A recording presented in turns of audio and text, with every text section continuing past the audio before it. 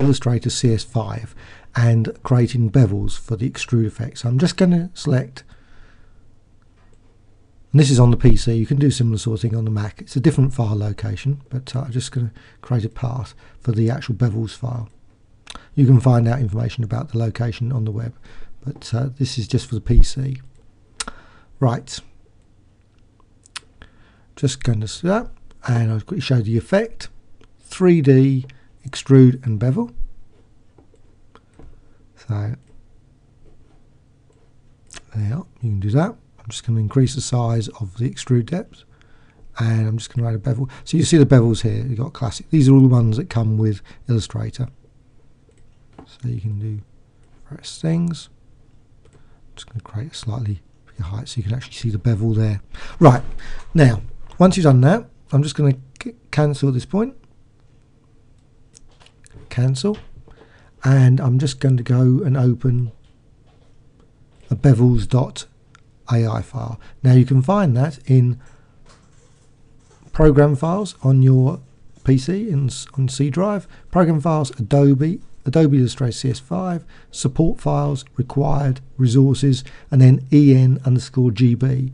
Well, it probably might be en_US, depends on the location. Of course, there's many other en underscores.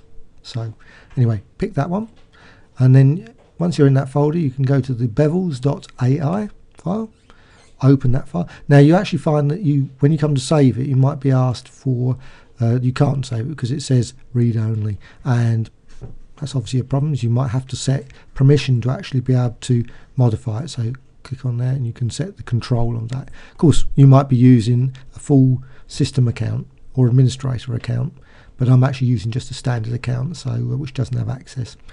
But obviously depends on your system.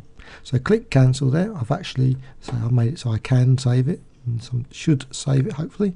Okay, so I'm going to open that file. Now I've actually created some already. Here's the ones that come with Illustrator. They're actually saved already in there. Now I'm just going to select one that I've created earlier. That's actually a symbol already, so obviously I'm just going to go over and create another one. So there's just a basic simple line, and I'm just going to do, I don't know, just make it the mirror tool there. I'm just going to create a slightly zigzag design. Oops, maybe change that around a bit. Right, so it's basically, it needs to be an open line, so just basically select the line segment tool, just create that. So it's fairly simple. That's the basic default line that you need to use. It needs to be an open path, not a closed path. Right, so right, you've got that, then you just simply drag that over to the symbols palette. You find the symbol palette in the Windows menu there, window menu, and so it's graphic, and you can give it a name at this point. I'm just going to crackle one. Okay, and it's saved in the symbols palette. Now you can exit. I'm going to say save as bevel, save as, replace. Yes, please save it. Yep. Okay, and it does save it. I did sometimes find that if you do save, it seems to come up and say it's a read error still. So save as seems to work a bit better than the thing. Right, now I've done that. Save that thing so you can see it there, like I say in the symbol. And I'm going to exit. You need to exit at this point. So click new. Don't want to save that. Yep, right. Then I'm just going to start up AI again. Not the quickest of things, but it's going to go through all the update font menu and everything else. Right. Oh, reasonably quick. Okay. And then I'm just going to create a similar thing. New. There, I'm going to quickly create a quick path. Again, slightly bigger path. Red. Right. And now I've got that selected. Effect, 3D, extrude and bevel.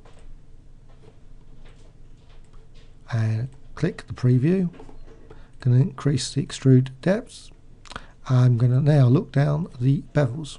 So hopefully, if it all went well, So it's called Crackle 1 is just down the bottom. Hey, let's actually put it in there. So it's actually there. Now you can't see much because it's only got a height of 4. So I'm just going to increase the height to make it a bit more visible. Yeah, there it is. So you've actually got now the exciting new bevel design actually added to the list, and obviously you can set the subtracted, and also bevel is added to the original object, etc. Right, click OK at that point, and so you've got your bevel. There's probably bevel.files around on the web, but like I say, it's fairly simple to create your own and save those sort of designs. I mean, you can use obviously tools. I've used in this tutorial, I quickly used a thing called Mirror. It's a plugin that's available on the web. That's very good tool. It comes with a number of other things like cut, rectangular cut, tile, rosette, and spike. Very useful for things like closed or open pass for creating designs for bevels. Okay, thanks. Bye.